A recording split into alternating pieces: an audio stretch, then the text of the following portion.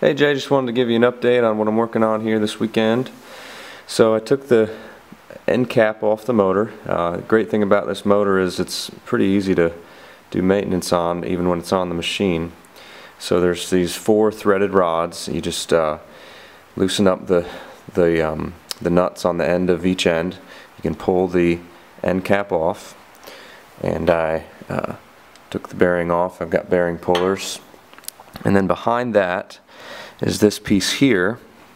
It's called a shorting necklace, and in this shorting necklace, let me see if I can focus this a little better.